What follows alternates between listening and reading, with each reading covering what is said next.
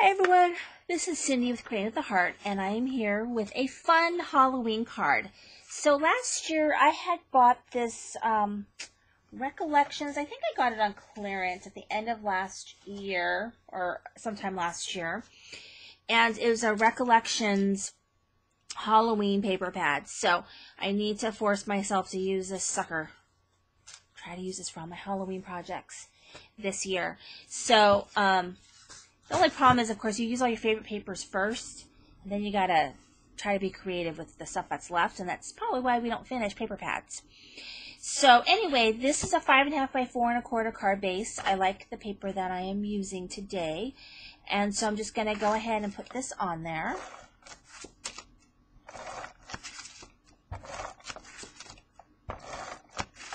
So I've learned that I need to face the paper when I put it on, otherwise it will be hopelessly crooked. Okay, so here we go.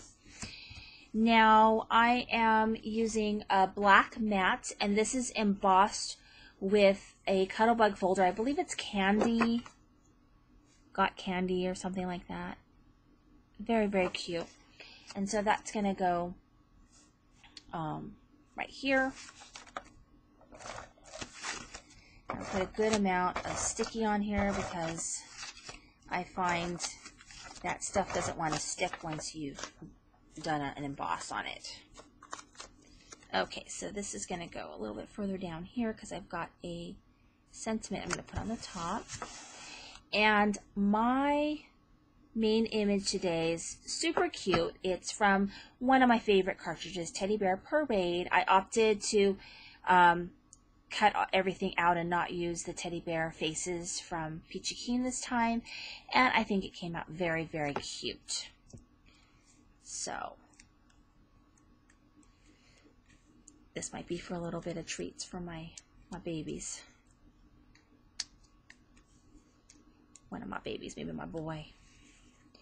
Okay, so let me go ahead and get all of this stuff off.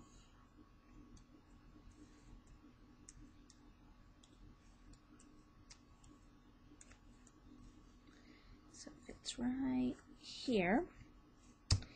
Now I've got some ribbon. I've been trying to use my stash. So this is some ribbon that I made a while ago, and I find that I like to make the ribbon all at one time because it is time consuming and it is really, really messy. Because I use my sprays, and I mean it's a good way to use up my sprays because I have a lot of them. So I feel like, oh, I used my sprays, yay me. So I'm just going to tie this in kind of a messy sort of knot.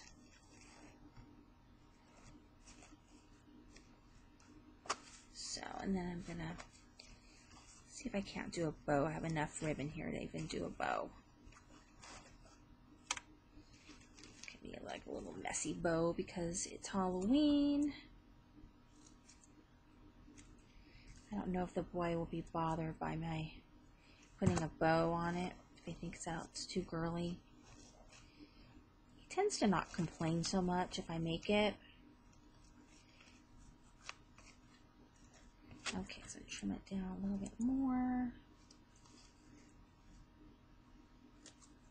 Okay, and then let's kind of get a more scrunchy kind of look there. Okay, so that's looking good. Cute. And then last but not least is just a simple happy haunting. I think this is from MFT, from My Favorite Things, from one of their stamp sets, one of their older ones. I think, I can't remember which one it is because it's one of the girls. So it's an older one. So it's hidden around here somewhere. Oh, here it is right here. It fell on the ground. It's called Trick or Treat with Who's That Girl. And this is a particularly cute one. I don't know if they still sell this one. Here, hold on. I store my stuff in these little envelopes, and hair in here is bothering me. But this is the stamp set. Really, really cute stamp set, actually. And so I really like that one. But yeah, that's where the sentiment came from. So here is the completed card. I think it's really cute. It's not too fancy or anything. I think it's perfect for Halloween. Thank you for watching today. This is Cindy with Creating with a Heart.